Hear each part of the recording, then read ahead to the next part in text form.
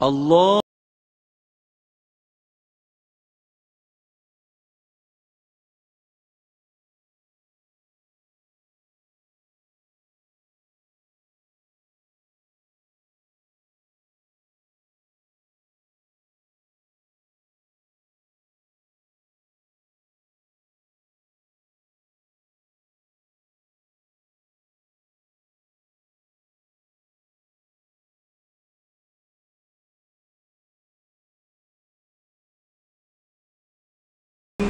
نحمده ونصلي على رسوله الكريم اللهم صل على سيدنا محمد وعلى آل سيدنا محمد وبارك وسلم.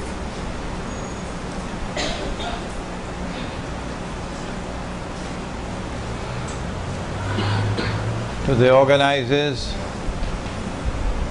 here at Urban Village in Bangsa in Kuala Lumpur of this lecture on Dajjal and Symbolism. And brothers and sisters, sons and daughters, Assalamu alaikum wa rahmatullahi wa barakatuh. We are small in numbers tonight, but thanks to modern technology, inshallah we'll be able to reach much larger numbers in different parts of the world, inshallah. A lecture that is on a topic that is very important: Dajjal and Symbolism. What is a symbol? It is language that does not convey its meaning plainly. Language that represents something else and therefore has to be interpreted. In the Quran, Allah subhanahu wa ta'ala utilizes symbolism. For example, a prophet of Allah, Yusuf alayhi salam, had a dream in which he saw the sun, the moon and 11 stars. We have a gathering of artists and others here tonight, so they're probably imagining already the sun, the moon, 11 stars. What can I do with that? And these were symbols. The sun representing his father, the moon his mother, and 11 stars his 11 brothers. And then Ibrahim alayhi salam, another prophet of Allah, and he has another vision in which he saw himself sacrificing his son. But this was not to be understood plainly and literally, because once he had accepted in his heart, he was prepared to do it. Allah says, that's it, you have fulfilled the vision. And so the sacrificing of his son was a symbol representing something else. In my opinion, and Allah knows best, it is the sacrifice of the Arabs which is about to take place. And then, most importantly of all, Allah subhanahu wa ta'ala uses symbolism to explain His nur, His light. He says that بعد أعوذ بالله من الشيطان الرجيم Allahu nuru samawati wal ard. Allah is the nur of the heavens, of the samawat, and of the earth. And then goes on to use symbolism to say that His nur is like a hollow space, and Nabi Muhammad alayhi salatu wasalam located that hollow space in the heart of one who has faith. And in that hollow space there is a lamp. I can see the artists at work already with the lamp. And the lamp is enclosed with a glass that is glittering like a shining star. And the lamp is fueled with the oil of the olive tree. Here is a remarkable instance of divine symbolism. But symbols have to be penetrated and understood. And sometimes you need more than the rational faculty. Sometimes you need more than logic and rationality to be able to penetrate a symbol. Sometimes you need something called insight, spiritual insight, and it's not sold in the stock market. And so now our subject, Dajjal and Symbolism. And we must begin by introducing Dajjal.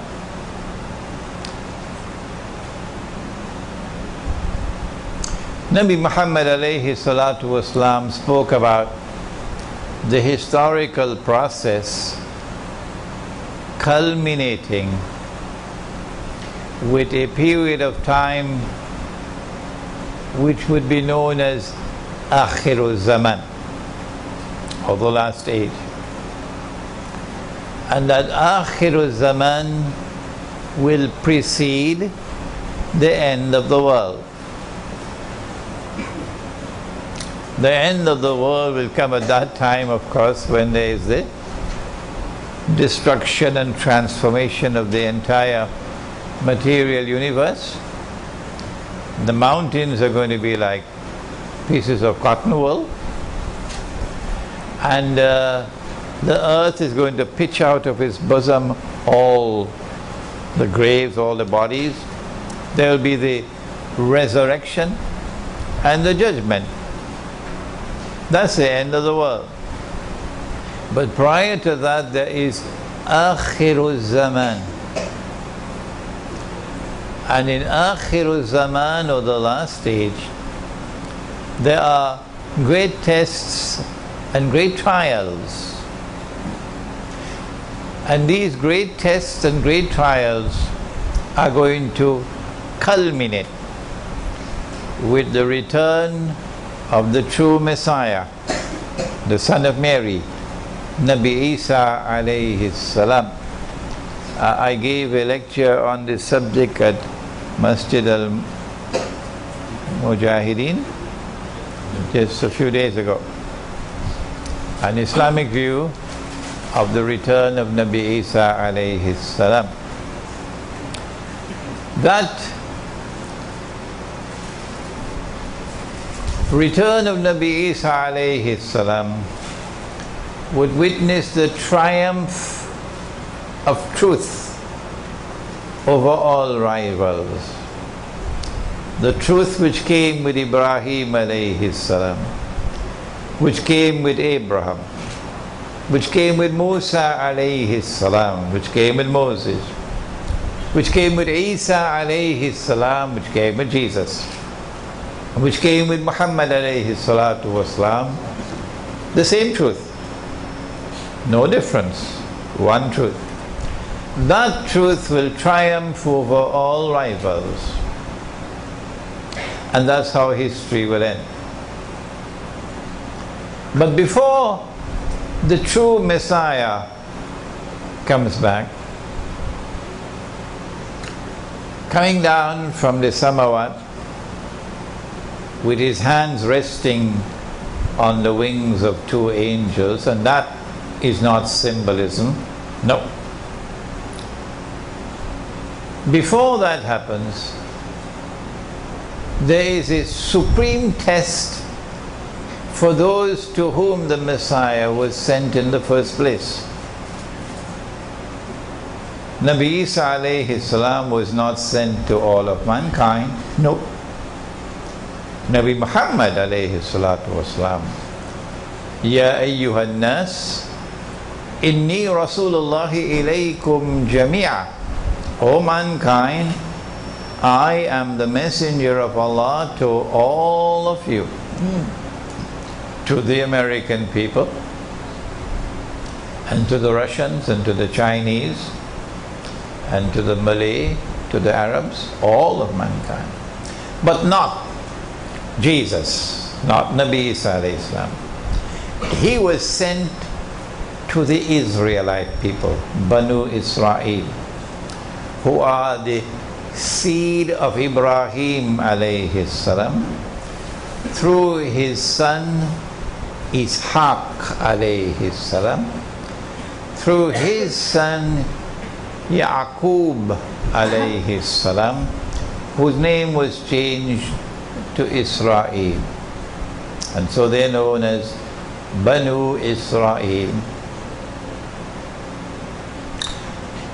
When Allah sent the Messiah to them, He sent the Messiah in a manner which tested them. He was born of a virgin mother. And they failed the test when they declared of her that she had committed that monstrous sin of zina, and that this baby was a bastard child. Wa na'udhu billah min hadha. You know that very well.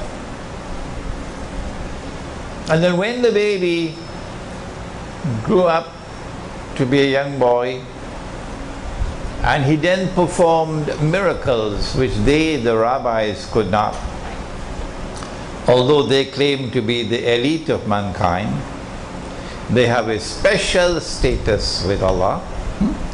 And yet this little boy would take mud and shape it in the form of birds, and then blow into them, and then by Allah's leave they become living birds and fly away. This put them to great embarrassment, because they said he's a bastard. His life is now in danger. So he had to be taken out of the Holy Land. And he spent all his life until he became an adult. And then as an adult he came back to the Holy Land and proclaimed himself, I am the Messiah. Every Israelite knows the subject of the Messiah. The Messiah is not only a prophet of Banu Israel, but he's more than that. He's a special prophet. He's a prophet who will bring back for the Israelites the golden age, when they rule the world, holy Israel, in the time of the prophet Dawood alayhi salam and Sulaiman alayhi salam. Israel became the ruling state in the world. And subsequently, because they violated the covenant with Allah, Allah destroyed holy Israel, caused the masjid or temple to be destroyed, and had them expelled from the Holy Land. But then came the promise that Allah will send a prophet who, when he comes, will bring back that golden age, and he will rule the world from the throne of Nabi Dawood alayhi salam, therefore the holy state of Israel, therefore Jerusalem. So when Nabi Isa alayhi salam returned as an adult, he said, I am the Messiah. And their response was, this is blasphemy. Blasphemy. And they charged him in their court with blasphemy. And they ordered him to be executed. But they did not have control over the land, so they had to ask the Roman government. And they demanded execution by crucifixion.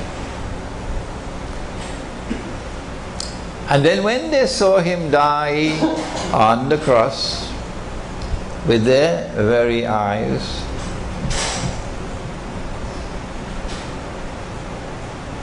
they concluded,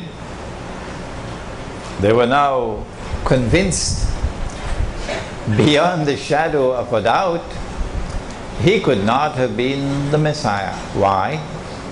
He is dead. He never ruled the world. The golden age never came back. The Holy Land is still under Roman rule. He could not have been the Messiah. And so they're now celebrating. And the language used in the Quran shows that they were also filled with sarcasm. Sarcasm. وَقَوْلِهِمْ إِنَّا قَتَلْنَا الْمَسِيحَ عِيسَى بْنَ مَرْيَمَ رَسُولَ اللَّهِ. We've killed him, the Messiah, the son of Mary, the messenger of Allah. This is sarcasm because they didn't believe that. So after they saw him die on the cross, they're now waiting for the Messiah to come. Because they know that Allah is not like, you know who, Washington. When Allah gives His word, He keeps His word. So they're waiting for the Messiah to come. They're still waiting. I lived in New York for 10 years. And I was meeting the Jews and the rabbis when I was in New York. So I know they're still waiting. What they did not know, and what no one knew until the Quran came down, was that no, they did not kill him. They did not succeed in killing him. They did not crucify him, meaning they did not succeed in crucifying him. Rather, وَلَكِنْ شُبِّهَ لَهُمْ, Allah made it appear that that was what happened.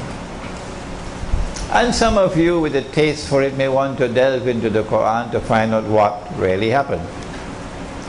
But what is important for us tonight is that Allah made it appear like that. And Allah then raised him into the samawat. Don't say heaven, samawat. The same samawat into which Nabi Muhammad alayhi salatu wasalam was taken in the Isra and Mi'raj. So he never experienced something called Wafatul Maut. What is Wafatul Maut? It is when Allah takes the soul and does not return it. That is Wafatul Maut. Can Allah take the soul and send it back? Yeah. How do you think you're here tonight? Yes, of course. In Surah Al-Zumar, Allah says that He takes the souls while you are sleeping. You do sleep sometimes, don't you? Allah takes the souls while you are sleeping. And then for those for whom maut is written, He keeps the soul. وَيُرْسِلُ الْأُخْرَى إِلَى أَجَلٍ مُسَمَّى. But for those for whom maut is not written, He sends the souls back for a prescribed period of time. So that is precisely what happened in the case of Nabi Isa alayhi salam. I totally and completely and absolutely reject the theory of substitution. That Allah, wa na'udhu billah min hadha, wa na'udhu billah min hadha, wa na'udhu billah min hadha, caused someone else to assume the appearance of Nabi Isa alayhi salam. And that innocent man was executed, crucified. No. But they didn't know but he's still alive. They didn't know that Allah has raised him. And so they're waiting for the Messiah to come. Nabi Muhammad alayhi salatu wasalam informed us some 600 years later that Allah had created a being and programmed that being to impersonate the Messiah, to pretend to be the Messiah, impersonate. And so he was called Al-Masih Dajjal. Dajjal, the false Messiah. And when he comes, when Allah releases him, this is the mission that he will have to pursue in Akhirulzaman. To try to deceive the Israelite people, deceive the Jews into embracing him and accepting him as the Messiah. In order for him to do that, he'll have to rule the world. And of course, ruling the world does not mean ruling every square inch of KLCC. Ruling the world means establishing a rule which cannot be rivaled, cannot be successfully challenged by anyone else. That's ruling the world. In order for him to rule the world from Holy Israel, from Jerusalem, he'll have to do a number of things.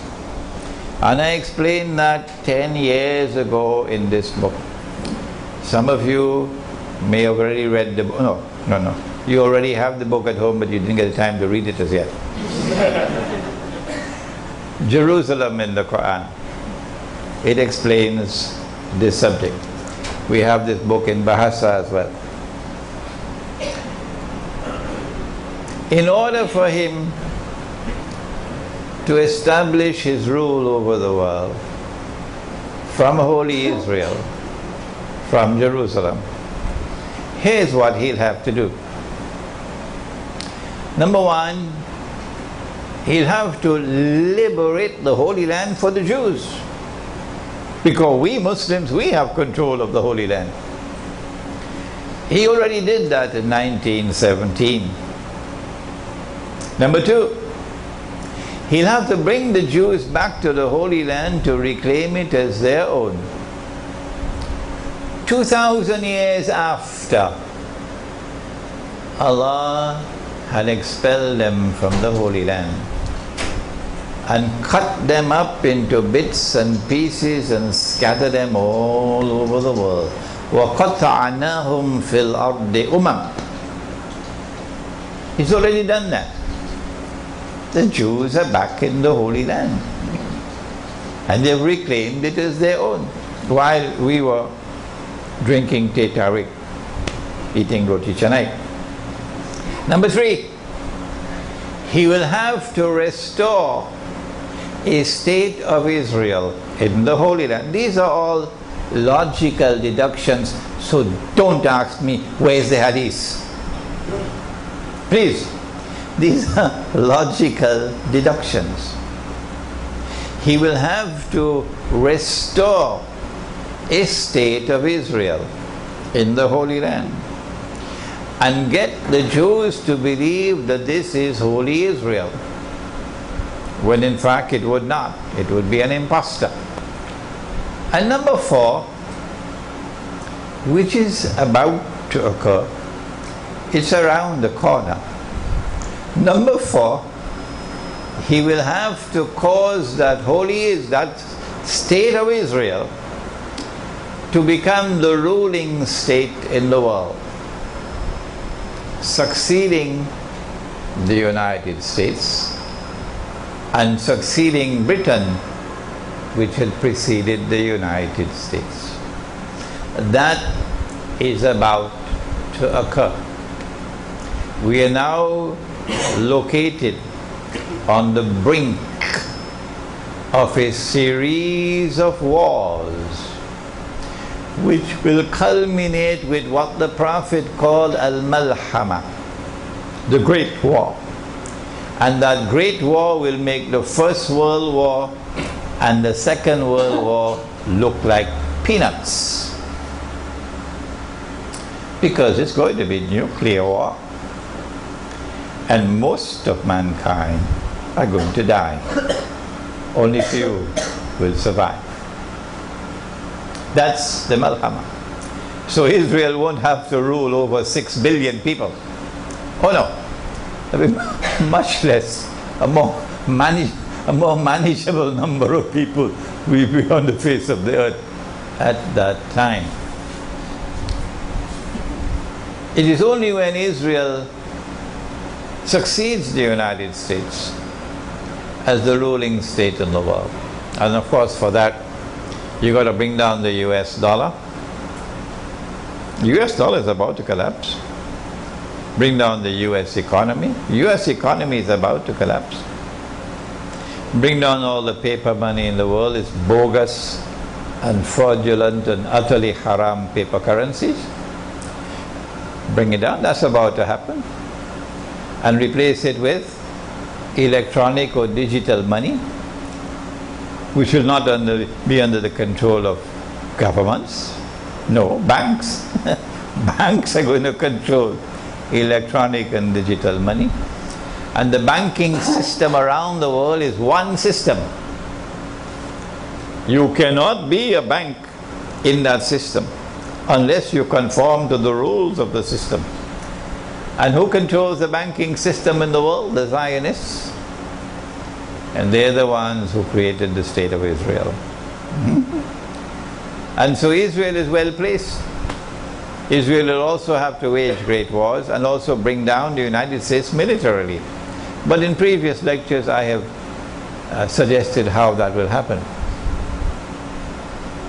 When Israel assumes the status of ruling state in the world, and Pax Judaica replaces Pax Americana, in the same way that Pax Americana replaced Pax Britannica, at that time, eventually a man will emerge in Jerusalem. He can come out of another place, but he will be in Jerusalem when he declares, I am the Messiah. He's ruling Jerusalem, ruling the world from Jerusalem.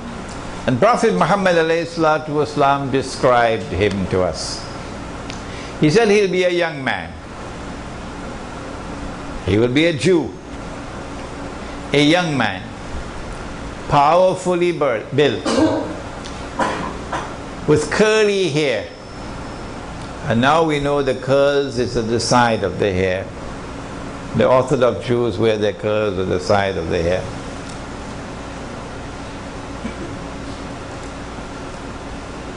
This man will declare, I am the Messiah. And when the Jews accept him as the Messiah, he will rub his hands and say, mission accomplished. Mission accomplished. By my calculation, and of course I can be wrong, by my calculation, we are probably about 25-30 years away from that now. And I have spent a long time in the study of this subject. Ilmu Akhirulzaman, or Islamic eschatology. I have written more books on this subject perhaps than anyone in English in the modern age. So we are probably about 25-30 years away from that moment when Dajjal will declare, I am the Messiah. They will accept him as the Messiah, but we will know, no, he is not the Messiah. He is the man that Prophet Muhammad ﷺ told us about. He is Dajjal, the false Messiah.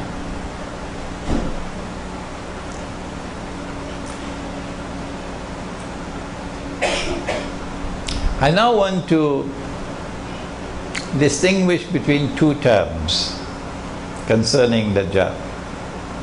One is his release, and the other is his khuruj.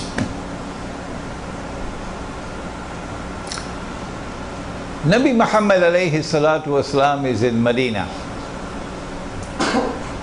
and Tamim ad-Dari comes to him and tells him about an event which occurred. And the Prophet ﷺ then narrates that event.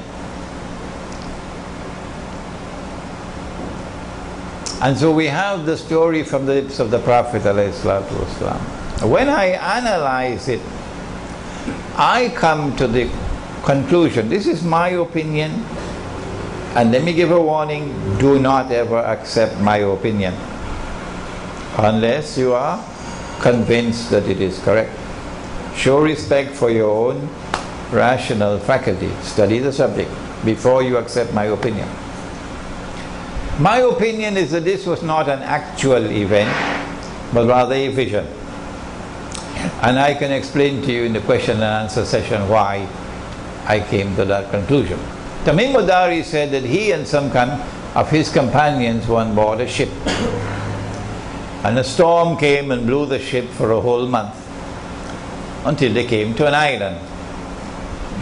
When they got off the ship, came on shore on the island, they were confronted by a very hairy beast or creature.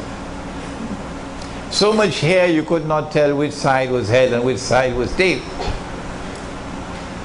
And the creature spoke and said, I am Jassasa, spy. In Surah Al-Hujurat, wala tajassasu, do not spy. So this is an island located about a month's journey by sea from the Arab world. This is an island which has expertise in spying and espionage. I don't think Singapore qualifies as yet, eh? Hold on. And then Jassasa said to them, there's someone waiting for you over there at that monastery which is lying in ruins. And so in this island, religion is going to crumble. It'll eventually be an island of atheists. So they hurried to the monastery which was lying in ruins. And there they saw this man in chains. His hands were chained to his neck and his feet were chained together. And the man asked them many questions and then declared that I am Dajjal. And when I am released, I will enter every town and every city. I will enter every town and every city, but he didn't mention Kampung. No, he didn't mention Kampung. Kampung means, of course, village. And I am here in an urban village here tonight. Yes. So, up to that moment in Medina, Dajjal was still in chains. This must have been perhaps in the 2nd or 3rd year after the Hijrah. Up to this moment, Dajjal is still in chains. He has not as yet been released. But sometime later, Nabi Muhammad alayhi salatu wasalam suspected a Jewish boy to be Dajjal, because Dajjal is going to be a Jew and he could be a young man. And the Prophet alayhi salatu wasalam went to question the boy. The boy was rather impertinent in his answers. And Umar radiallahu ta'ala anhu got angry. He said, "O Messenger of Allah, give me permission." I cut off his head. "No," said the Prophet alayhi salatu wasalam, "if he is Dajjal, you cannot kill him," implying, listen carefully, implying that the possibility exists that he can be Dajjal. Let me repeat that. If he is Dajjal, you cannot kill him, implying that the possibility exists that he can be Dajjal. But that possibility can only exist if Dajjal has been released.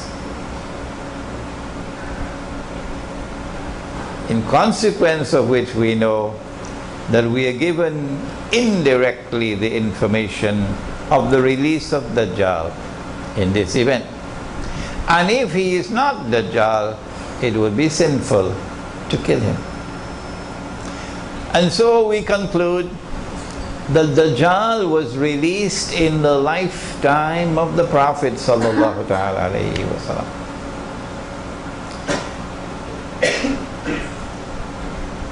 But the khuruj of Dajjal is something else.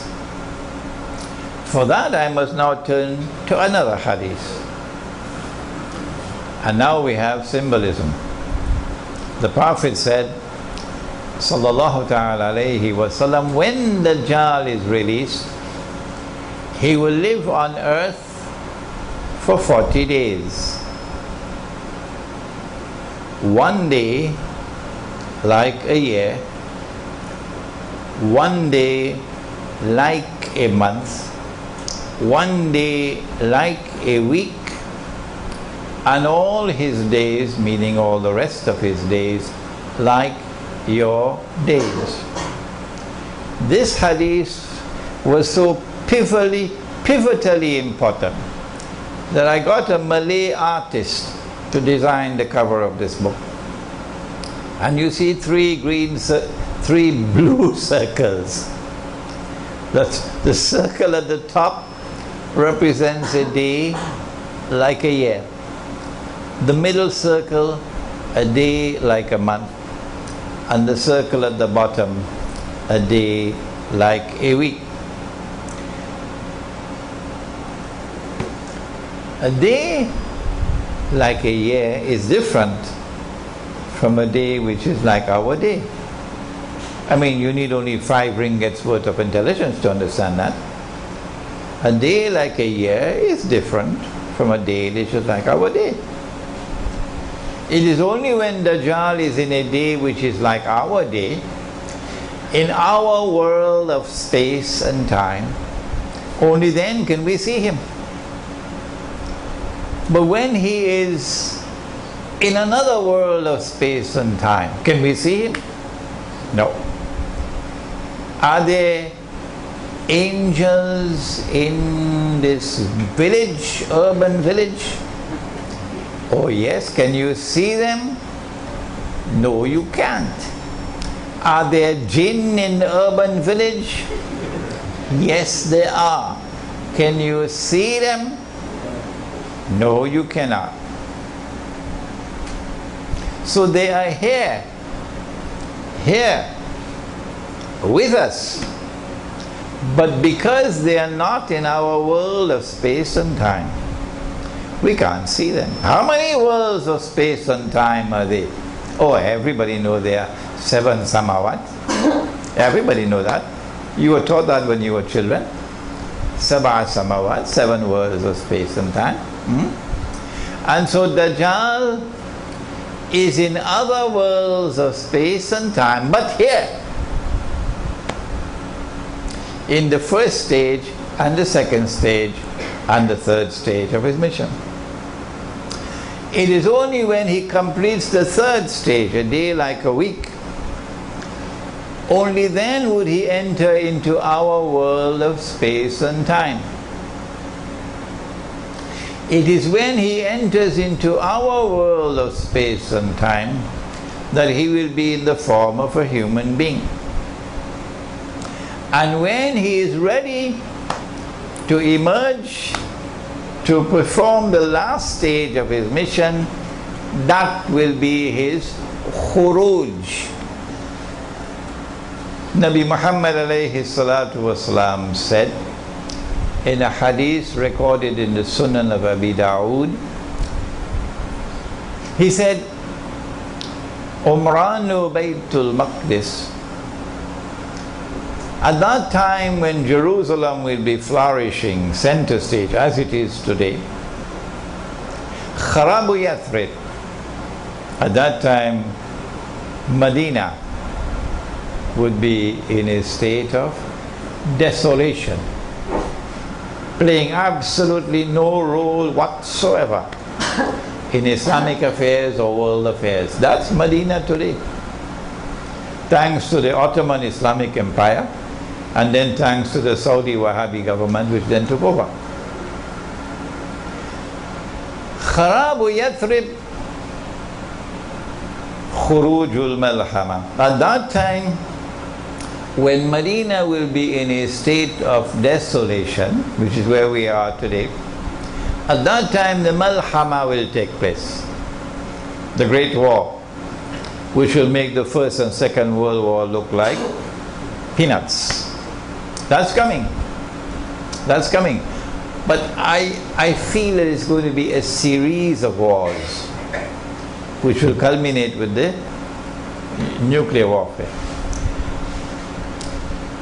Khurujul Malhama, Fathul Constantinia. He said that the occurrence of the Malhama, at that time when the Malhama occurs, at that time Constantinople would be conquered. They didn't want us to know this, so they changed the name from Constantinople to Istanbul. So we'll forget this hadith. The conquest of Constantinople is still to take place. And this lecture is going to be delivered at the International Islamic University in Gombak on July 4th, inshallah. Do please come to attend it. And then he went on to say, Fathul Constantiniya, Khurujud Dajjal. Only after Constantinople has been conquered, only then will Dajjal come out in person to complete his mission. Khuruj.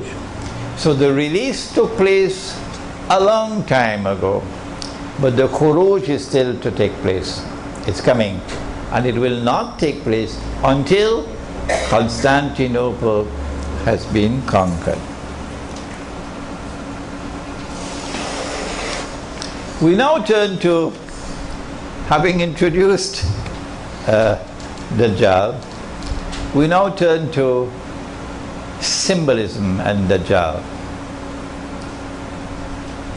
The key, absolute key to the understanding of Dajjal's strategies through which he will seek to accomplish his mission of ruling the world by the hook or by the crook. I don't know whether you have a Malay expression like that. It's located here in this hadith. The Prophet said, sallallahu ta'ala alayhi wasallam, every prophet has warned his people about Dajjal. And the Prophet Nuh alayhi salam has warned his people about Dajjal. This hadith is in Sahih Bukhari.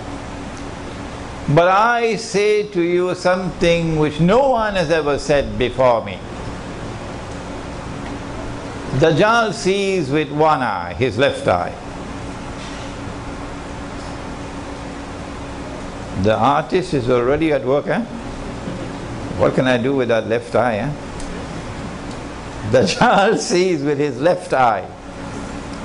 He is blind in the right eye.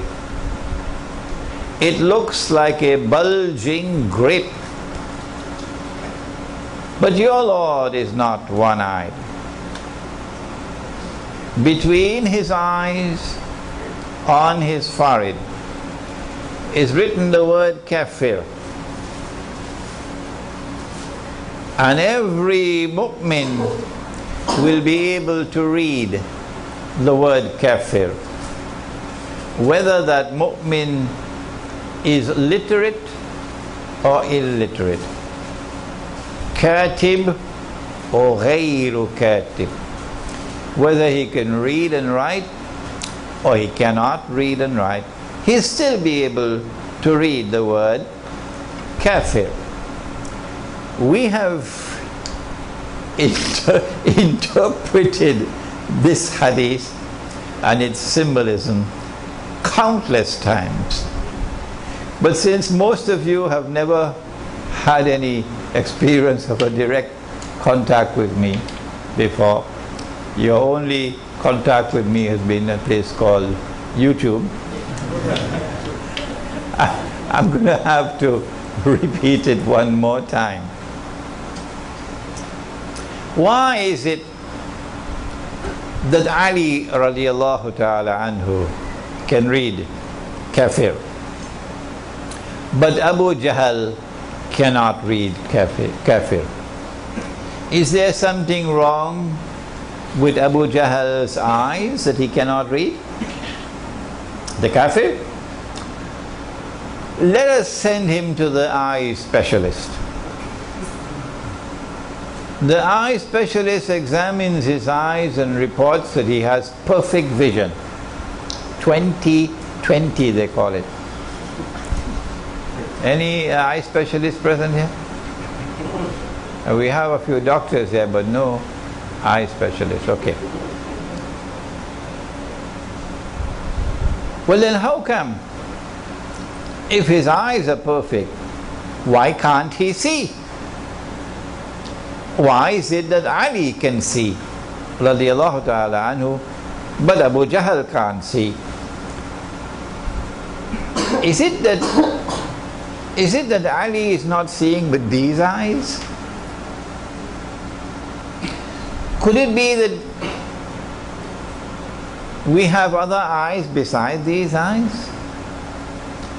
The modern universities would say, what rubbish is that? Huh? Oxford and Cambridge and Yale and Harvard and Stanford and Sorbonne, and that's nonsense. These are the only eyes we have. This is the only medium through which we can acquire knowledge of external objects. This is the only means through which we can perceive, our eyes. Beside these eyes, we have no other eyes.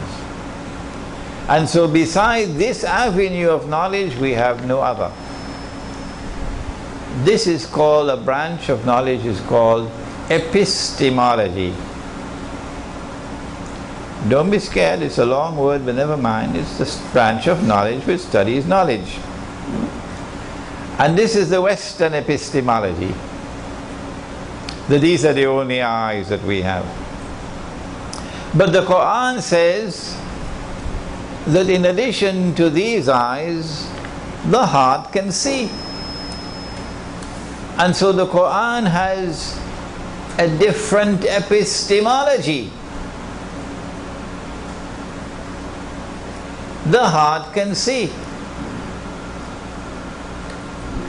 But the heart can only see when Allah puts nur in the heart. And as we mentioned earlier, nur is not sold in the stock market. يَهْدِ اللَّهُ لِنُورِهِ مَن يَشَاءُ. Allah guides to His nur whomsoever Allah chooses.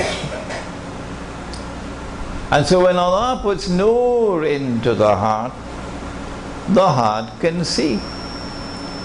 And when there is no nur in the heart, listen to the language of the Quran. It is very harsh. Allah says, they have eyes and yet they don't see. They have ears and yet they don't hear. They have hearts and yet they don't understand. Ulaika kal an'am, they're just like cattle. That's harsh language. Bal hum adal, rather they're worse than cattle. They're more misguided than cattle. A people who have eyes and yet cannot see.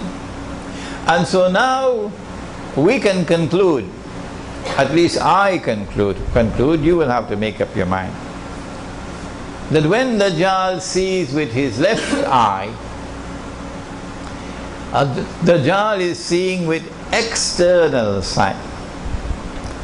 And when Dajjal is blind in the right eye, the blind right eye symbolizes internal blindness. This is my interpretation. You do not have to accept it.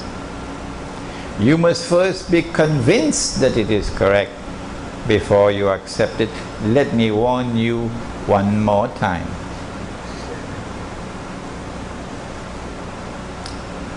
And so now we are face to face with the beginning of the world of symbolism in Dajjal. Those who follow Dajjal will be internally blind. There are lots of cattle in the world today, I can tell you that. There are lots of cattle in the world today, I can tell you that. And as we proceed with this lecture, you will get the evidence of it. Dajjal's one eye represents epistemology.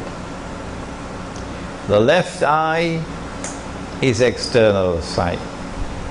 The blind right eye is his internal blindness.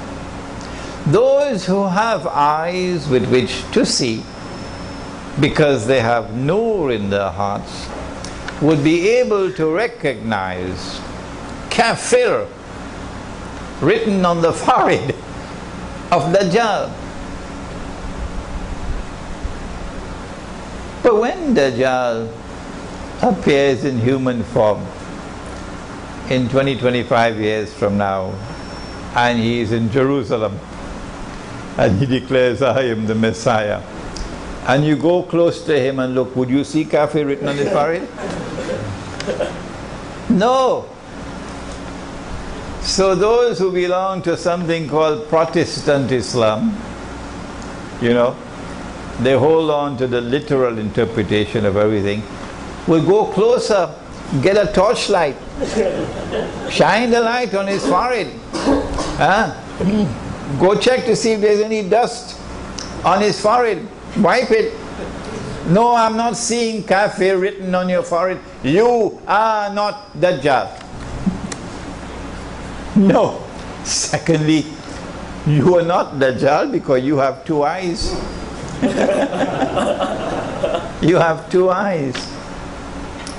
I am not laughing and you are not laughing in order to ridicule that Protestant Islam. No. What we're trying to do is to deliver a message again and again and again and again and again, to try to wake them up that your methodology is deficient, your methodology is wrong. No, this kafir on the forehead, as any artist, and we've got so many of them here tonight, as any artist would know, is symbolic. It represents the capacity of the mu'min to look at that which Dajjal creates. For example, he creates a civilization. And the civilization comes to be known as modern Western civilization. And the mu'min will be able to look at modern Western civilization and recognize it to be based on kufr, as though kafir is written on its forehead, as though kafir is written on its forehead. Let us now turn to a second hadith of symbolism. And the artists tonight are going to enjoy this. They're going to have a field day. Dajjal comes with two things: a river and a fire. Dajjal comes with two things: a river and a fire. But his river is a fire, and his fire is the cool waters of a river. Whosoever falls in his river will have his load of sins increased, and whosoever falls in his fire would have his load of sins decreased. In other words, the river symbolizes Jannah, the fire symbolizes Jahannam.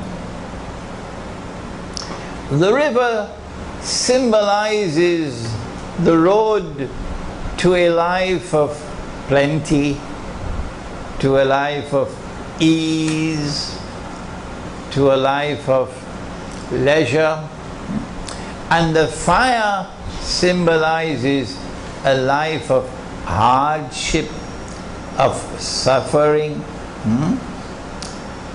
So Dajjal takes the road to heaven, the road to joy and happiness and peace and pleasure, and he makes it look like the road to hell. That's not easy to do. You gotta have a PhD in deception to do that. Yeah, not easy. He takes the road to heaven and he makes it look like the road to hell. And he takes the road to hell and he makes it look like the road to heaven. And so everybody wants a US visa. There are some who will sell their mother to get a US visa, or a Canadian visa, or a visa for Sweden, or for Britain, or for Europe, or for Australia, or for New Zealand. That is the land of milk and honey. That is where I can get a job and make plenty money. Those are the lands of progress. Those are the lands of success. And all the cattle of the world ahead for what looks like heaven itself. I was giving a lecture in a place called Pompano Beach in Florida.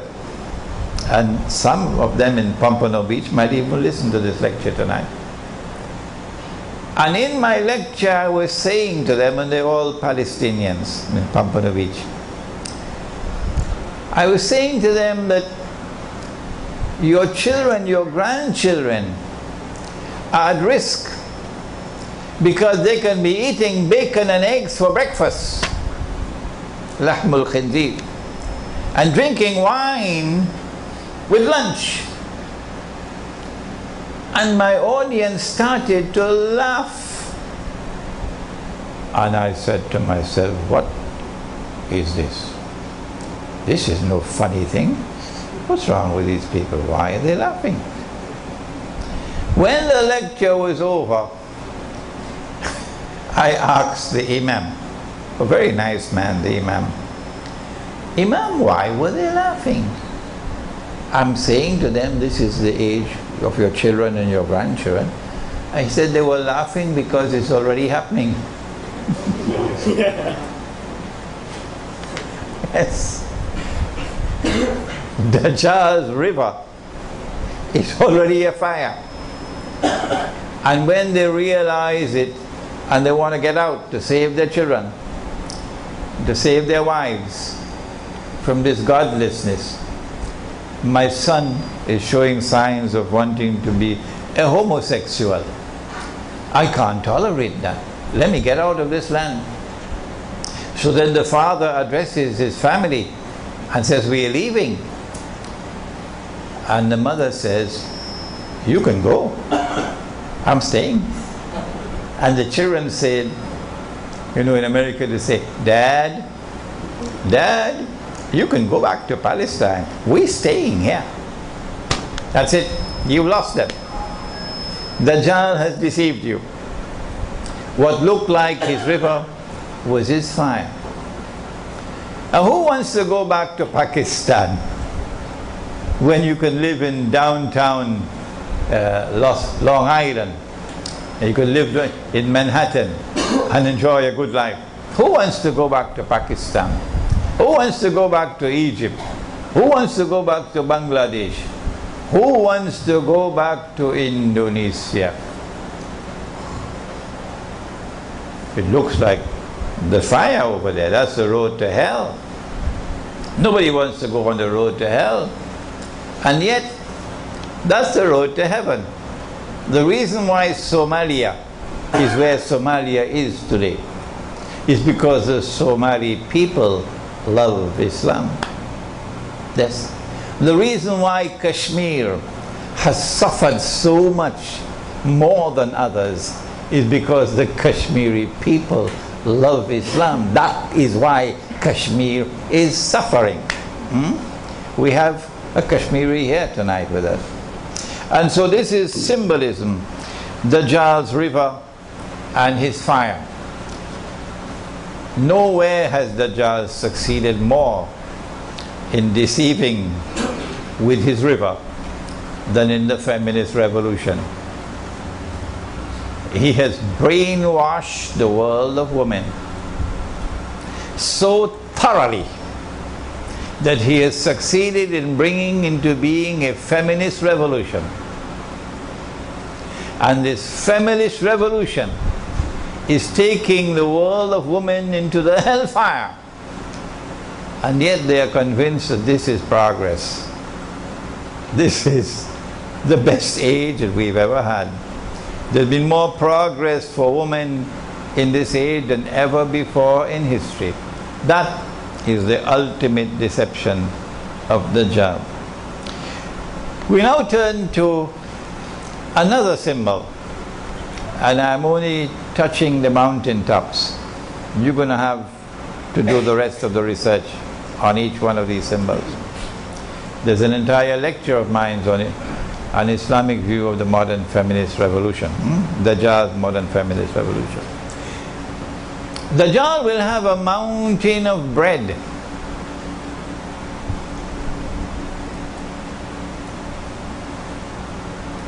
The artist is at work already out there. What can I do with this mountain of bread? Will it be the sliced bread? Or will it be the roti naan? Dajjal will have a mountain of bread. And there are those who will follow him, knowing that he is Dajjal, but they follow him for his bread.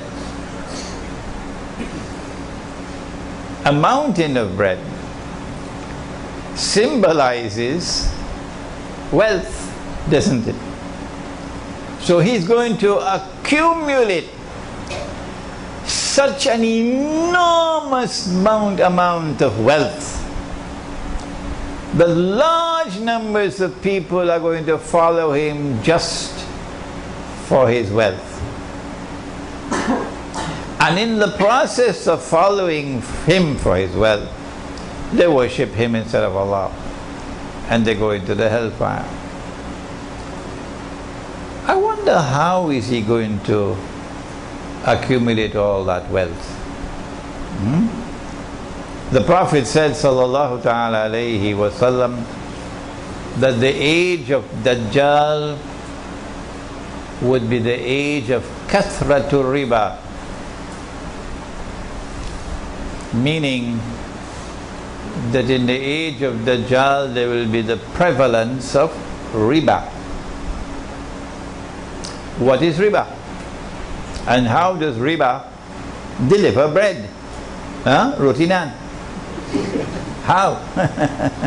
I'll tell you how.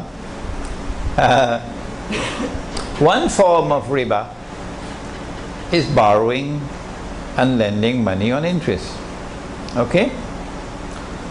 The reason why Allah has prohibited borrowing and lending money on interest is given in the Quran. وَأَحَلَّ اللَّهُ الْبَيْعَ وَحَرَّمَ الرِّبَى. Allah has made business halal and He's made riba haram. And so a riba transaction is not a business transaction. Why not?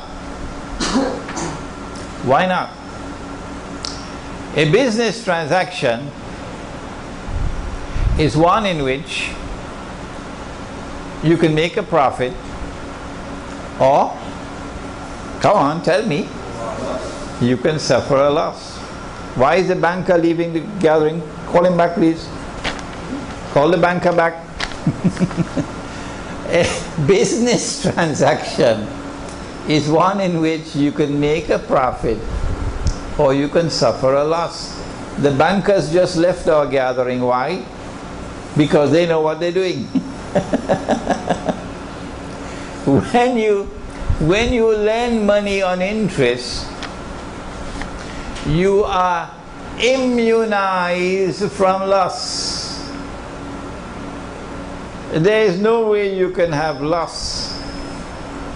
If there is a chance of loss, then there is a sister of riba called insurance to cover that loss.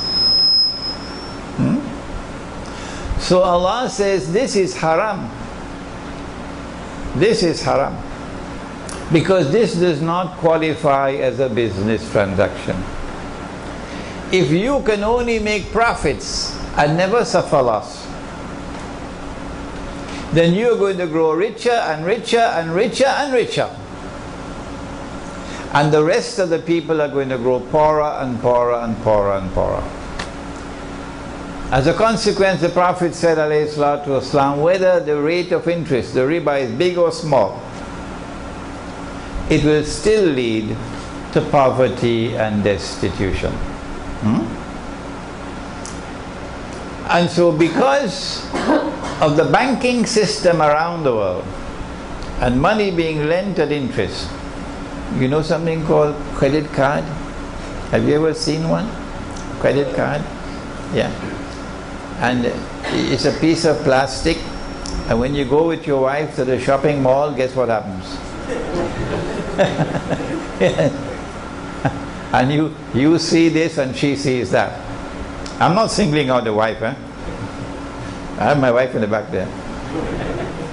So he wants to buy and she wants to buy, and the card just comes out and comes out and comes out, and then you're stuck with high rates of interest, and they're squeezing you for everything that you have. So Dajjal is able to do this not only with individuals, but with whole countries. A whole country would be bled to death. There's a book that I like to recommend to you to read by John Perkins, entitled Confessions of an Economic Hitman. Let me see your hands, all those who have read that book. Good, mashallah. Few of you have, but most of you have not. So take a note of it, and you see Dajjal at work in lending money and interest to enslave entire countries. And that's how he gets his mountain of bread, and it's constantly increasing. Greece has, is it 500 billion in debts? 500 billion in debts.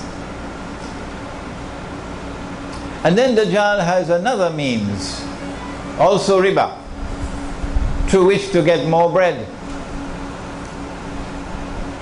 What he does is that he replaces real money, dinar and dirham.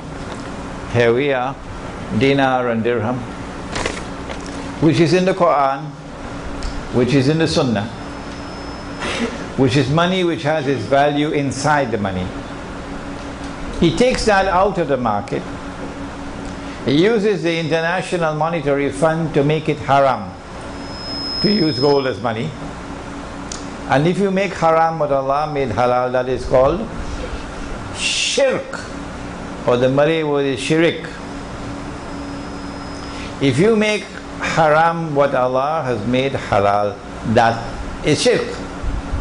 And that's what the IMF have done. Even Dr. Mahathir was not aware of it. And after Dajjal took the dinar and dirham out of the market, he then replaced it with bogus and fraudulent and utterly haram paper currencies.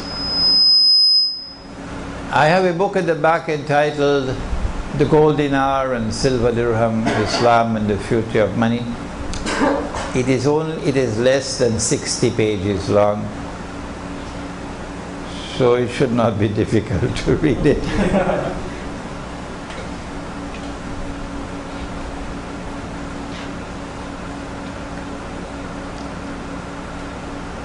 Those who follow Dajjal, you know, the one that looks like the river, everybody wants a US visa. All that they have to do is to get a printing press and get paper and get ink, and they can print as much money as they want, and they can use that money to buy anything in the world they want to buy, free of charge. If there's anyone who wants to challenge me on that statement, I'll be delighted to take the challenge, because I've studied my subject. I know what I'm talking about. It's free. You just have to print the paper. So that's a lot of bread, eh? And they're printing the paper like mad now. The banks are in problems, so they give this bank 7 billion. And they give that bank 10 billion. Huh? But when we print paper, have you seen our paper so far? It's the ringgit and the Indonesian rupiah and the Bangladeshi taka and the Pakistani rupee and the Egyptian pound and the Turkish lira. When we print our paper, we have the same printing press, the same paper, the same ink, because we buy it from them, you know. But when we print our paper, and sometimes we don't have to print it ourselves, we pay them to print it for us. Authentic stuff, eh? And they print it for us and they send it to us. But when we take this paper to Manhattan, we cannot buy even a cup of coffee with it. Huh? Not even kopio. It makes us look like a bunch of donkeys. The Dajjal has given us a monetary system which is unjust and is ripping us off, and so his mountain of bread is constantly increasing. Who is to be blamed for this? Answer: the one-eyed people who have eyes and yet cannot see. Amongst them, who have the greatest blame of all? Answer: the scholars of Islam. The scholars of Islam have failed miserably, colossally. And that is why we are in the mess in which we are now. And because I speak these words, there are so many masajid, they don't want Imran Hosein.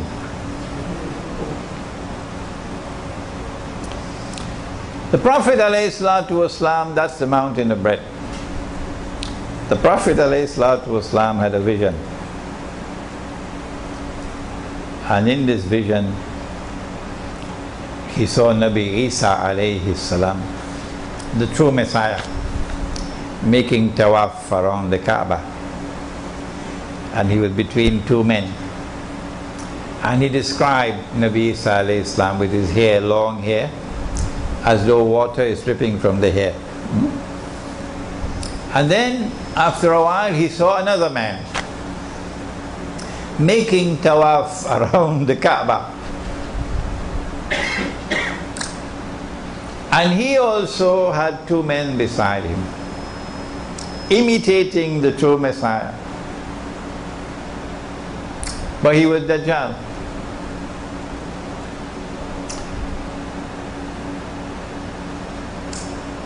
You got to put on your thinking cap now. What does a vision of Dajjal making tawaf around the Kaaba, what does it symbolize? Answer: 1400 years ago we knew that Makkah and Medina, the Haramain and the Hajj, will one day be under Dajjal's control. And that's where they are today.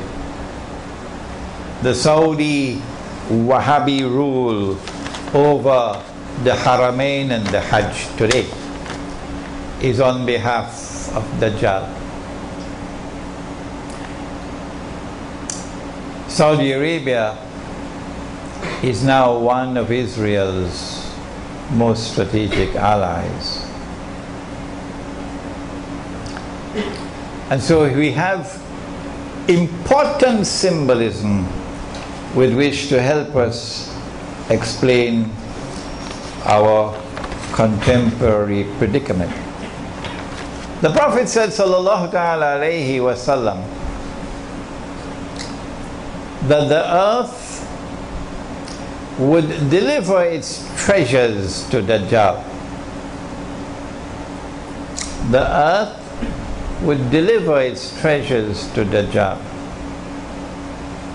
About 130 years ago perhaps, a child was playing in southern Africa and stumbled across a stone.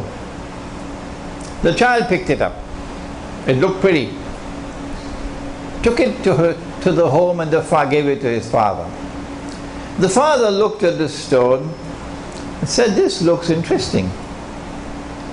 So he took it to the commissioner, South African commissioner of that area. The South African commissioner took the stone, sent it to Johannesburg. And in Johannesburg they declared that this is the biggest diamond that has ever been discovered. As soon as that news reached the world, the rush began. The rush began. And the people descended upon that southern part of southern Africa from all over. But the Zionists were up front with their money. And then began the search for diamonds. But the diamonds are not located on the surface of the earth. That stone was meant to tell you the diamonds are there. But to go down to the bottom of the earth and locate what is known as a diamond vein, like the veins in your body, you need a certain technology. And only Dajjal had that. Modern Western civilization. They're the only ones that had it. And so they used their technology using black African labor. And when they paid the black African laborers to dig, they didn't pay in gold and silver, they paid in paper. Until they located the diamond veins. The one with the biggest of all was in a place called, does anyone know? Kimberley is correct. The Kimberley diamonds. You will know when you get married and your wife wants a diamond ring. The Kimberley diamonds. My wife and I went to Kimberley ourselves. And we went to that big hole. It is so big you could put about 5 jumbo jets inside of that hole. That's how big it is. And at the side of the hole there were wheelbarrows. 5 wheelbarrows. And these wheelbarrows were filled with plastic nuggets to indicate to us the quantity of diamonds that came out. Those diamonds, thanks to a man named John Cecil Rhodes, who was backed by money from the Rothschilds in Europe, those diamonds made their way very safely to the Zionists in Europe. And they then sold them, cut them, polished them, sold them, and made a huge fortune, a mountain of bread. And it was that with that money that they were able to finance both sides of the First World War. And the First World War gave them the Holy Land. But there is a hadith, it's not only diamond, it's also gold. Wherever in the world gold was discovered, they're there to take control of that gold. But there's something else that came out of the earth, more important than diamonds, more important than gold. The Prophet said, sallallahu ta'ala alayhi wa sallam, that the river Euphrates is in Iraq, isn't it? The river Euphrates will uncover a mountain of gold. That's symbolism. A mountain of gold. And people will fight over it. And 99 out of every 100 will be killed. And everyone will be saying, I will be one who will be saved. Indicating that this will not be conventional warfare. Because conventional warfare does not kill 99 out of every 100. This has to be warfare involving weapons of mass destruction. And this will be a war in which no one will be certain that they would win. No one. Because nobody knows who's going to be the one to survive. But he said that the believers must not touch that gold. The believers must not touch that gold. My understanding is that this is symbolism. And no mountain of gold is going to come out of the river. But rather that the mountain of gold has already come from underneath the river. Meaning that entire basin in which the mouth of the river Euphrates is located. The Persian Gulf, the Arabs say the Arab Gulf. And it is oil. It is oil. It is sometimes called black gold. And the reason why the Prophet ﷺ referred to that oil as gold, as a mountain of gold, because it's going to be a huge quantity of oil. But the reason why he referred to it as gold is because gold's primary function is that of money. And the oil is symbolized with gold because the oil is going to function as money. While we were eating roti canai and drinking tea tarik, Henry Kissinger was at work. They knew that the war of 1973 was coming. They knew. And they were able to play both sides in that war because they had Sadat on their side. And they were able to bring a conclusion to that war that was advantageous to them, the Zionists. They knew perhaps that Faisal was going to impose an oil boycott, and they were happy. Probably they fed him with that idea. And when the oil boycott was enforced, it resulted in a 400% perhaps increase in the price of oil overnight. And within 1 week the US dollar collapsed by 400%, from 40 US dollars for 1 ounce of gold to 160 US for 1 ounce of gold. And so the Arabs opened their eyes. My gosh, our oil revenue has just increased by 400% because of the oil boycott. It was at that time that the United States sprang the trap. 2 years earlier, France, under the provisions of the International Monetary Fund, which made it obligatory for the United States to redeem dollars for gold at $35 an ounce, international law, France attempted to get some 3 billion US dollars redeemed into gold. And Nixon then tore up the agreement and said, no, we're not going to do it. We gave our word, we don't have to keep our word. We gave our word, but we don't have to keep our word. We gave our word, but we don't have to keep our word. And so the United States dollar is no longer pegged to gold at $35 an ounce. If it remains like this, any good knock and the whole thing will collapse. They need something to replace. What could it be? It was at this time when the oil boycott had caused the price of oil to triple and quadruple that Henry Kissinger made his trip to Riyadh and convinced Faisal, rahimahullah, convinced Faisal that you can make much more money with oil. You'll be selling your oil for $100 a barrel, not just $8 a barrel.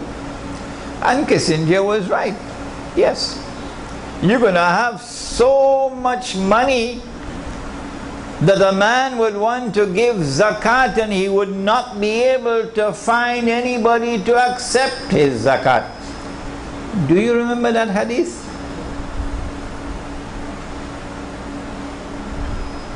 All that you have to do, King Faisal, all that you have to do is to sell your oil for US dollars. That's all. Sell your oil for US dollars, that's all. And get all the other Arab oil producing countries to do the same. And then get OPEC to adopt this position. And it succeeded. The Arabs now got a windfall with dollars flowing into their pockets, huge amounts of money. And when Israel wages her wars that are coming up, the amount of money flowing to the Arab oil producers is going to climb even more and more and more. Kissinger was correct. But in the process, the US dollar is now guaranteed. It cannot fail because it is backed by oil. Since oil is the largest commodity traded in the world market, every single oil importing country in the world has to make sure that you have a large amount of reserves in US dollars to be able to buy the oil. And then from oil, from the US dollar as the only currency with which you could buy oil, the US dollar then became the trading currency. You want to send money from Malaysia to Pakistan, you cannot send it in ringgits. Nope, tak boleh. Oh, why can't I send money from Pakistan, from Malaysia to Pakistan in ringgits? What's wrong? Is the banking system so stupid? Does the banking system not have intelligent people that they can handle a transaction from ringgits to rupiah? No, you can't do that, tak boleh. You have to send the money in US dollars or something called hard currency. That's what the banking system is there for. And so, to conclude, the hadith, the prophecy in the hadith was fulfilled in 1973 when the US dollar became known as the, help me somebody, petrodollar is correct. The petrodollar for oil is now functioning as gold. Here is a remarkable example of symbolism in the hadith connected with Dajjal, which has to be interpreted. There are more.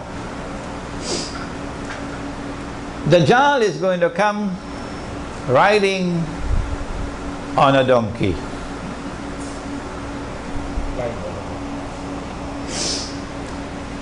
The donkey will travel as fast as the clouds. The donkey will have its two ears stretched out wide. A flying donkey with its ears stretched out wide? Now I think our artists over here tonight are going to have a field day with this symbolism. A flying donkey with its ears stretched out wide. I hope you don't get a problem with your government, eh? A flying donkey with his ears stretched out wide. Dajjal is going to come flying on that donkey.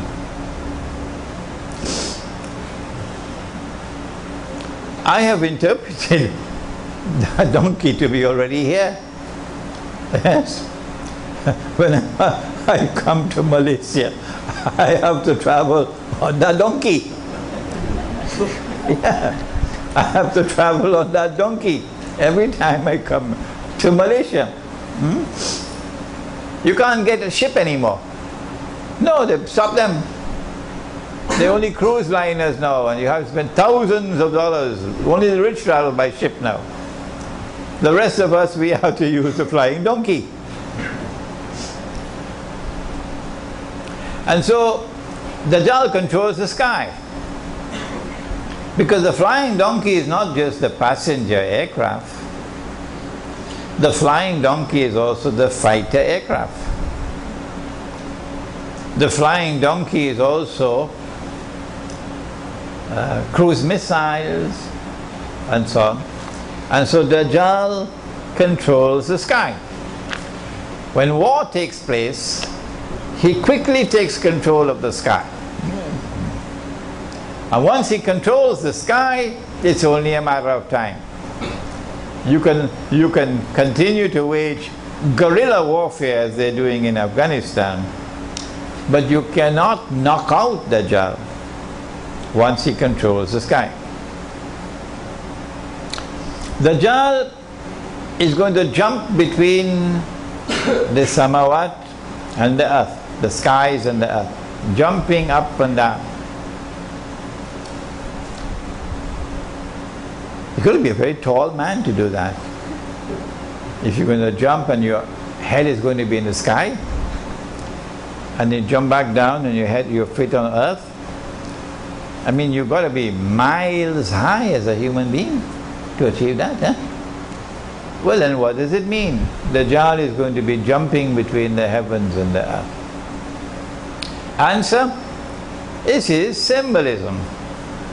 Dajjal will have the technology with which to be able to go up and come down. And you have that now in the shuttle, which goes up to the spy stations up there, the military stations up there, up and down, up and down. Dajjal will step into an ocean and the water would reach up to his knee. You designed a picture already? Dajjal is going to step in the ocean. I think after tonight's lecture, you've got a lot of work to do here in Urban Village. Dajjal is going to step into the ocean and the water will reach him to his knee. Protestant Islam, of course, is going to wait for a man who is tall enough, so when he steps into the water, you will see the water reaching him up to his knee in the ocean. But you and I know that this is symbolism. It represents the technology with which Dajjal is able to go down to the bottom of the ocean and pick up, for example, pieces of an aircraft which crashed and reconstruct that aircraft, maybe 95%. They've done it already. Dajjal is going to cut a man in half and then bring him back to life. So tomorrow when Dajjal is in Jerusalem and he declares, I am the Messiah, Protestant Islam is going to tell him, come on, cut a man in half and bring him back to life. Let's see if you're Dajjal. We say, no, this is symbolism. Dajjal is already doing that. Cutting a man in half and bringing him back to life represents the advancement, the spectacular advance that's been taking place in surgery. In surgery. Bypass operation, cutting him in half and then bringing him back to life. Spectacular advances in the surgery. At the end of the day,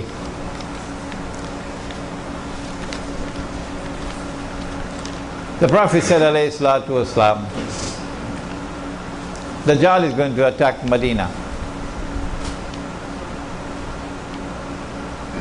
He's going to land outside of Medina on a marshy, salty land. And when that happens, every kafir and every munafiq, disbeliever and hypocrite in Medina will be sent out or would leave to join Dajjal, or pitched out of Medina to join Dajjal.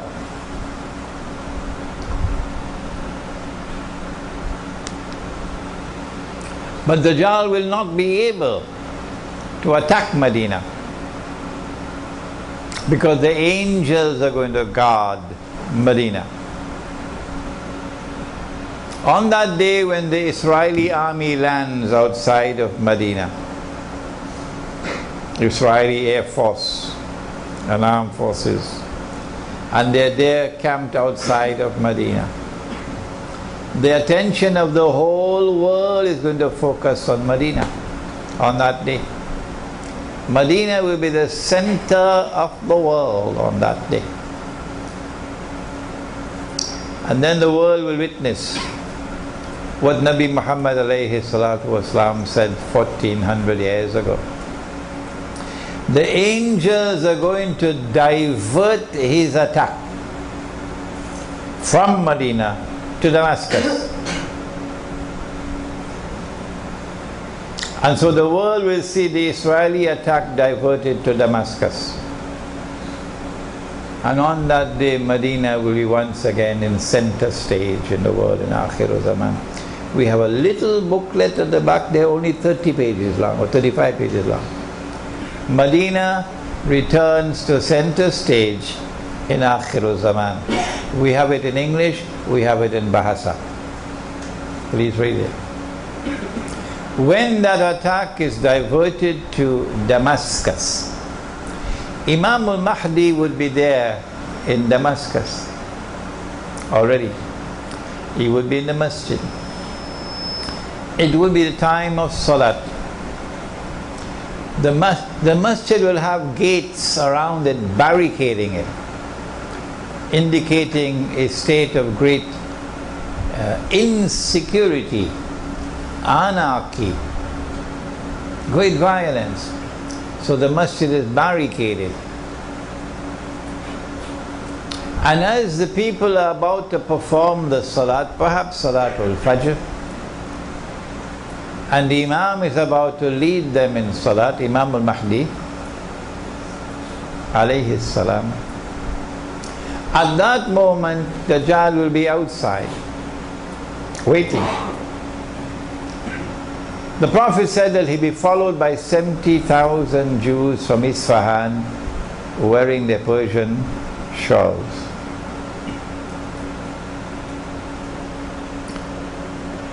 It is at that moment, and not before, that Nabi Isa alayhi salam would return. Not a moment before. The attack on Medina has to take place. Israeli forces have to be outside of Medina. The angels have to divert the attack to Damascus. We have all of this detailed information. What are we doing with it? These are events that are going to be occurring soon. Another maybe 15, 20, 25 years from now. At that time, Nabi Isa alayhi salam will be sent back, coming down from the sky with his hands resting on the wings of two angels. As he comes down in the masjid, the Imam will see him, and the Imam will recognize him, and the Imam will say, "This is Nabi Isa alayhi salam." He would then invite Nabi Isa alayhi salam to lead the salat. And Nabi Isa alayhi salam would say, "No, you've been appointed as Imam, you go ahead and perform the salat." And he, Nabi Isa alayhi salam, will join in the saf and perform salat the way we perform salat as taught by Nabi Muhammad alayhi salatu wasalam. So the Sharia that came with Nabi Muhammad alayhi salatu wasalam will be recognized by Nabi Isa alayhi salam and followed. After the salat is over, then Nabi Isa alayhi salam would order, "Open the gates," because the gates are locked. And as the gates are opened and he comes out, Dajjal sees him. And the Prophet said that when Dajjal sees Nabi Isa alayhi salam, Dajjal is going to melt like salt melts in water, indicating extreme fright. And then Dajjal is going to flee. So today they are stamping their bloody feet on the ground, oppressing us. But tomorrow they're going to be running. You just have to wait. Hold on. Don't give up. Tomorrow they're going to be running. And he's going to flee. And Nabi Isa alayhi salam is going to follow him, pursuing him from Damascus to a place called Lud in the Holy Land. And there Nabi Isa alayhi salam will overtake him and kill him, and then raise his hair to show the blood. This is not symbolic. This is real. This is real. And that's the end of Dajjal. My opinion is that Dajjal now passes into non-existence. Non-existence. That's it. He does not appear again in history, in this world or in the next. He passes into non-existence. He's a special creation of Allah, an evil creation. Can Allah create evil? Qul A'udhu bi rabbil falaq min sharri ma khalaq. Yes, Allah can create evil. This is a creation of evil by Allah. No human being was created evil. وَلَقَدْ كَرَّمْنَا بَنِي آدَمَ. Every human being is honored by Allah by virtue of being a human being. Dajjal is not honored. So Dajjal is not a human being. Dajjal will appear in the form of a human being. But you don't have to accept my view. Remember that. You do not have to accept my view. Can an angel appear as a human being? Of course. Jibreel alayhi salam in the masjid as a human being. Jibreel alayhi salam with Maryam alayhi salam. Can a jinn appear as a human being? I know you're going to tell me lots of them in Washington. Yes, Iblis appeared as a human being when the Quraysh were meeting to decide what to do about Nabi Muhammad alayhi salatu wasalam. Iblis appeared as an old man with a walking stick. So if an angel can appear as a human being and the jinn can appear as a human being, why is it so difficult to accept that Dajjal can also appear as a human being? And so there is no resurrection for Dajjal, and there is no judgment for Dajjal, and Dajjal is going to neither go to heaven nor hell. Rather, he's going to pass into non-existence. But these are my views, and you must not accept my view unless and until you are convinced that it is correct. You must listen to those who are critical of me, and there are lots of them out there who are critical of me. Listen to them. I ask you to listen to them, but they say, don't listen to Imran Hosein. We pray that Allah subhanahu wa ta'ala may bless those whose appetite has now been whet, that you may study the subject of Dajjal. For the Prophet said alayhi salatu wasalam that the greatest tests and trials that mankind will experience from the time of Adam alayhi salam to the last day will be the tests and trials of Dajjal. There is a chapter of this book, Surah Al-Kahf in the modern age, entitled The Quran and Time. The chapter itself is long, about 60 something pages. But this chapter of the Quran explains to you the link between the samawat and the earth and Dajjal. ربنا تقبل منا إنك أنت السميع العليم وتب علينا يا مولانا إنك أنت التواب الرحيم برحمتك يا أرحم الراحمين آمين. Before we proceed, the subject of riba, the mountain of bread, is of critical importance, and you are lucky here in Kuala Lumpur because we've had 2 international conferences on riba here in Kuala Lumpur in 2010 and again July of last year at PWTC, and there's a 3rd conference which is now planned for late November of this year. I am supposed to speak on Islam, the petrodollar and beyond in that conference. There are flyers at the back for those of you who are interested in attending that conference. Okay? Any more questions? You have stressed the importance of walking on the path of Khidr alayhi salam, and hence of Islamic spirituality, to penetrate the subject of Dajjal. Correct? In Surah Al-Kahf, verse number 63, Allah subhanahu wa ta'ala has reminded us of the effort of shaitan to cause us to be deviated from that path. Can you elucidate How can we protect ourselves from being deviated by shaitan? And how can we differentiate between the irradiation of the light of inspiration from Allah and inspiration from shaitan? It is sometimes difficult. Sometimes difficult. It's not just shaitan, it is also Dajjal. Both of them.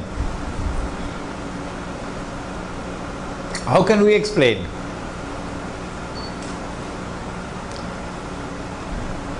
That the entire world of Islamic scholarship today is incapable of recognizing the paper money as bogus and fraudulent and haram. How is it possible? How is it possible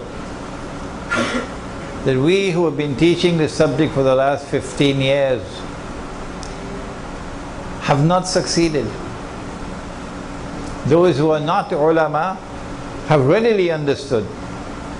And there are legions of people now, particularly young people all around the world, who recognize and accept this monetary system to be bogus and haram.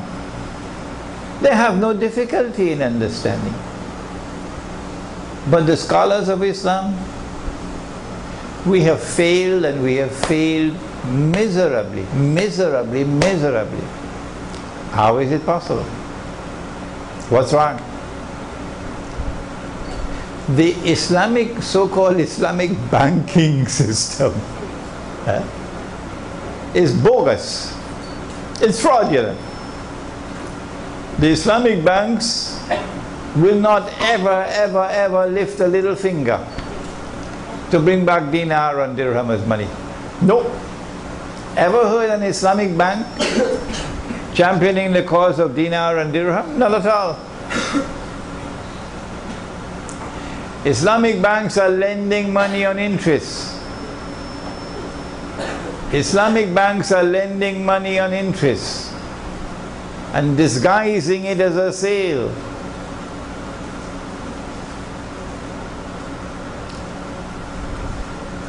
They call that Islamic banking. How come there are legions of Islamic scholars who support Islamic banking? How come? What is it? What's wrong? The Khilafah is a political philosophy and political system which came with Nabi Dawood alayhi salam, Nabi Sulaiman alayhi salam, who established the holy state of Israel. That Khilafah was restored by Nabi Muhammad alayhi salatu wasalam. That Khilafah state recognized Allah as Al-Malik. Translation for Al-Malik: sovereign. Allah possessed sovereignty. That Khilafah state recognized Allah as Al-Akbar, whose authority is supreme. That Khilafah state recognized Allah's law as the supreme law, Al-Hakam. No law is higher than Allah's law. When Allah made something halal, the state enforced it as halal. When Allah made something haram, the state enforced it as haram. That was the Khilafah state. And the territory was called Darul Islam. In Darul Islam, once the territory is Darul Islam, any Muslim has a right to enter. Any Muslim from any part of the world has the right to enter Darul Islam. You don't need a visa. Any Muslim can come and reside in Darul Islam. You have that right. You don't need a PR. Any Muslim can seek employment in Darul Islam. You don't need a work permit. And any Muslim can participate in the political process on the basis of political equality with all other Muslims. You don't need something called citizenship. That is what we had. And that is what is coming back with with Imam al-Mahdi. We just have a little time to wait. It's coming back. Our hearts are there with that. We have not forsaken it. We have never given it up. We have never betrayed it. No. We're longing for it to come back. And we'll struggle for it to come back, even though we know we have to wait for Imam al-Mahdi. But what about the rest? When Dajjal destroyed the Khilafah state, guess what he used to replace it? He used the modern secular state. And the whole world today is embraced by this system, which declares that sovereignty no longer belongs to Allah. This state is sovereign. Why can't they understand that that is shirk? What's wrong? What's wrong with Ikhwan al-Muslimun in Egypt?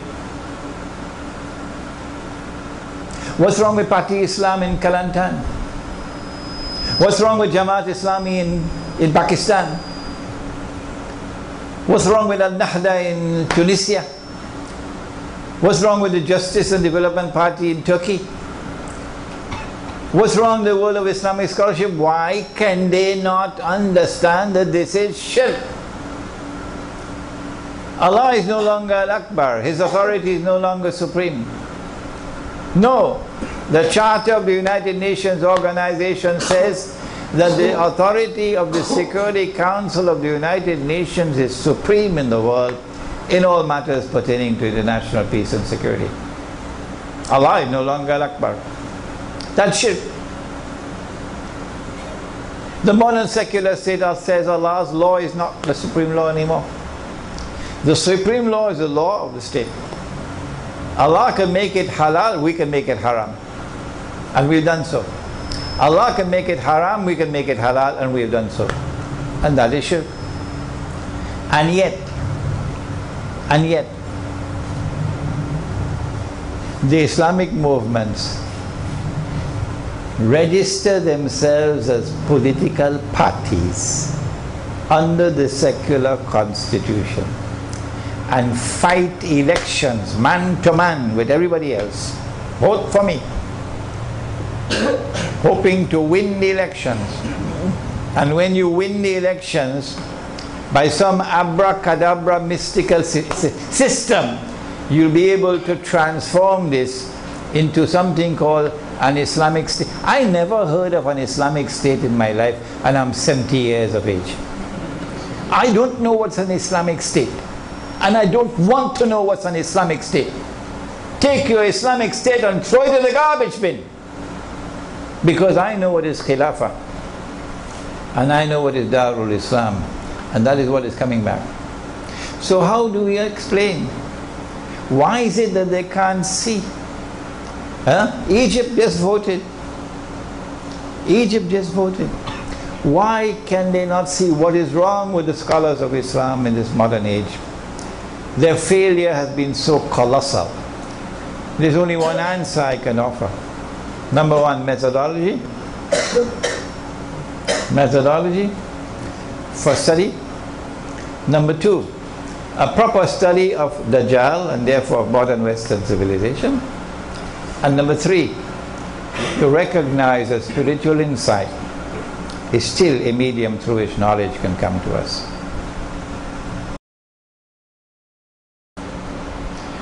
Are you saying that we are not allowed to go to a hospital? No, I'm not saying that. I go to the hospital. But I'm saying to you, be careful. You know, he had a heart attack. And they rushed him by ambulance to the hospital. And when they examined him, they decided they had to operate right away. Bypass. and they did triple bypass. And as a consequence of that operation, he's alive today. If we had not taken him to that hospital, and if he had not had the benefit of that operation, he would have been dead. That is the rubbish. That is the nonsense that you must care about. Because when you reach there, you're worshipping Dajjal. Be careful. Because life and death is no longer in Allah's hands now. Life and death is now in the hands of the hospital and the doctor and the life support machine. Don't turn it off. If you turn it off, he's going to die. But so long as it's on, the hospital making more and more money, what to do? If I turn it off, he's going to die. Did you hear that? If I turn it off, he's going to die. So life and death is now in that machine. Life and death is no longer with Allah. It is this stupidness. It is this stupidness that you have to be guarding against. I don't say go to the hospital. Don't go to the hospital, no. But do not in the process commit the shirk of believing that life and death is in the hands of a doctor, or life and death in the hands of some medicine, life and death in the hands of some hospital or some operation. Life and death are in Allah's hands.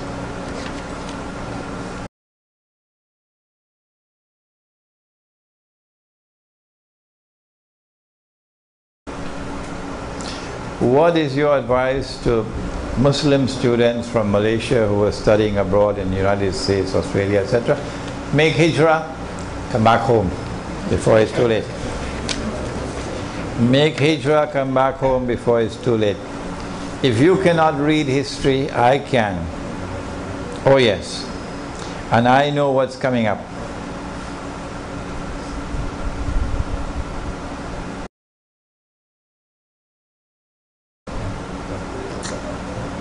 Well, I think I answered this. We are trapped in this system of Dajjal with political parties.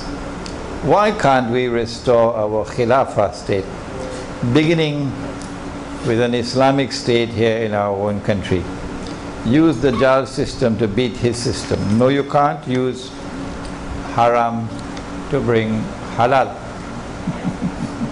No, this is not the Sunnah.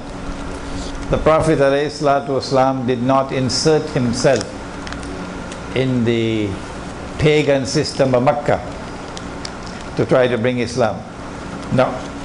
He preached Islam in its purity and offered Islam as an alternative to what Mecca had to offer. Mecca tried to bribe him. Mecca offered him wealth. Mecca offered to make him king. Mecca offered him the most beautiful girl in the whole land. If only you would compromise with our system, live and let live. Use the system, and within this system pursue what you have to pursue. But his reply was no. Not even if you give me the sun in my right hand and the moon in my left. I'm not going to give up this struggle. I'm not going to compromise and join yours. No, mine is the alternative to yours. So our Khilafah state is the alternative to what now obtains. We are not going to join this system and vote in this system to bring back the Khilafah state. That's Disneyland thinking. That's Disneyland thinking. No. We're going to wait until, inshallah, we can restore the Khilafah state, and your modern secular state goes back in the garbage bin from where it came out in the first place. Is that all now?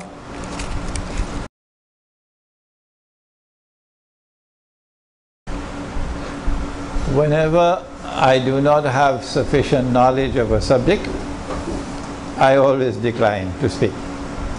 And I send you to someone who has more knowledge of the subject than I have. I do not have enough knowledge of insurance to be able to give a scholarly response. But I do have enough knowledge to say I am not going to take any insurance.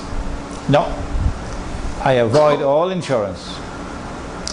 I consider insurance to be the sister of riba. And it's only when the state forces me into insurance, like motor car insurance, that I cannot avoid, then I take the motor car insurance until such time when my Muslim village is built. You have your urban village, I have my Muslim village. And in my Muslim village, inshallah, you can't drive to the masjid. No, there are no roads to drive. There are only roads to walk. So it's a pedestrian village. Huh? A pedestrian village. And everybody will walk into the masjid and walking back to their kampung homes. And we try to put the cemetery in between. So as you're walking to go and walking to come back, you remember one day you're going there, inshallah. Yes. So I try to avoid all insurance personally, but that's my personal choice. The other question?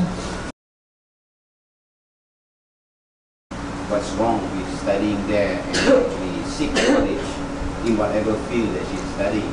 Oh, she doesn't have to leave. No Muslim has to leave. They can remain there. Okay? But when the war starts, which is starting soon, the Muslim is going to be targeted. And if you think the life of a Muslim in the United States has been horrible these last 10 years, as they say in Harlem and Brooklyn and Bronx, you ain't seen nothing yet. They have concentration camps already prepared to put Muslims. Okay? You want to get out of the United States, you cannot. You want your daughter to come back here, she cannot. Why? No fly list. No what? No fly list. Your name there, you can't come out. You can't. She's trapped there. When the US dollar collapses, the economy will collapse. Economy collapses, there's going to be colossal loss of wealth. Of course, this is imaginary wealth, you know, the paper money. But people believe they're wealthy, they have millions and millions and millions, suddenly it vanishes. There are going to be riots in the United States. Riots. And when the riots takes place, that's when the Zionists are going to have a field day. Paying people to go and attack Muslims, destroy Muslim businesses, destroy Muslim homes, kill Muslims, to drive terror into the hearts of the Muslims. They wouldn't know what to do. When anarchy spreads, where are you going to get food? When there's anarchy and there's no electricity, no water, where are you going to get water from? Okay? This is tomorrow. If you cannot see it, I can see it. So I have been advising Muslims to get out, make hijrah. It matters not to me whether you're there for studies or whether you're there to make what they call to make another buck under the American dollar. It matters not what be the reason while you are there. My advice is to make hijrah before it is too late. But you don't have to accept my advice. No. Okay, sorry, man. Assalamualaikum, sir. Okay, my question is regarding the fall of Greece, the economical collapse, which you hear a lot of people are saying that it's the first step towards the global economic crisis. So if you don't mind sharing your views about that and how that might affect, or later on, you know, how it will that affect lead towards the coming of Dajjal and everything. Thank you. What we need is an honest banker.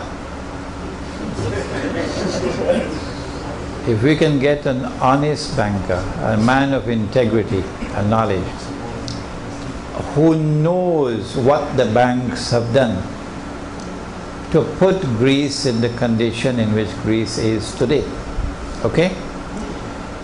Then he will be able to spill the beans.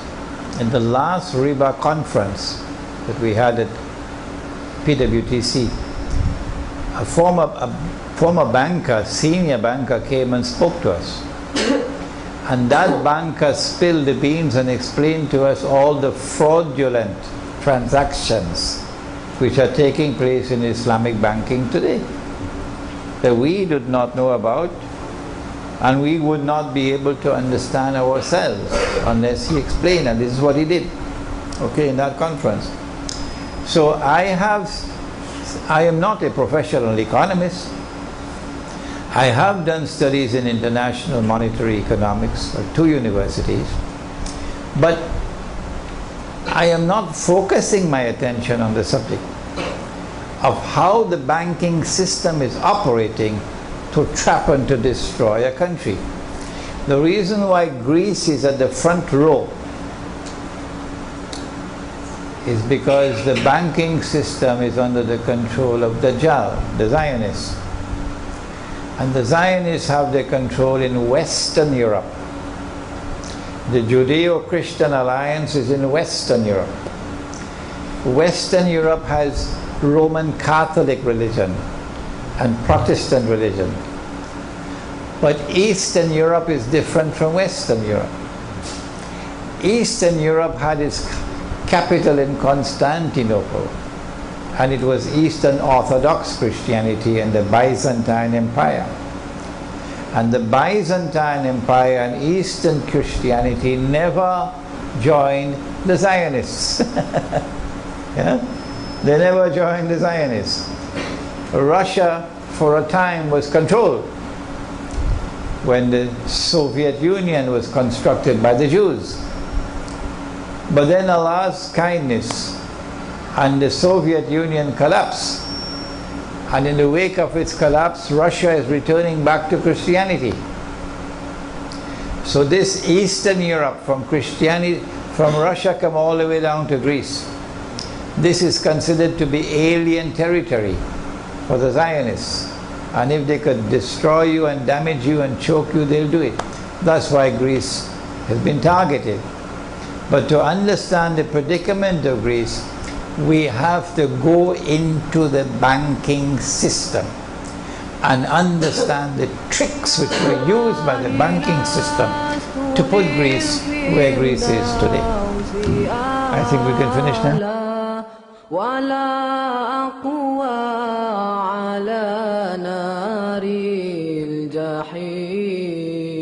Allah fahab li taubata waghfir dhunubi fa innaka ghafiru dhanbil azim ilahi lasdu lil firdausi ahla wala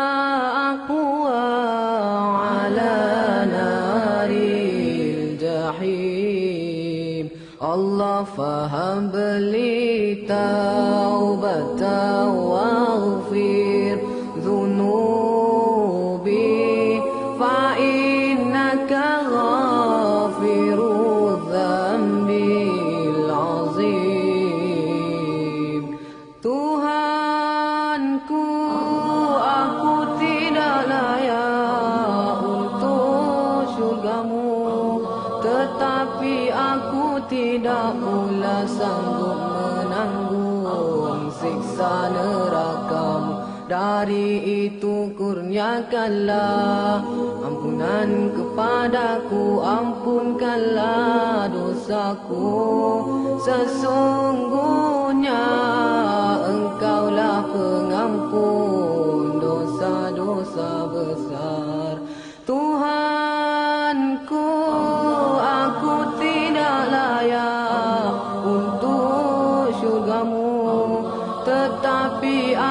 tidak pula sanggup menanggung siksa nerakamu. Dari itu kurniakanlah ampunan kepadaku, ampunkanlah dosaku.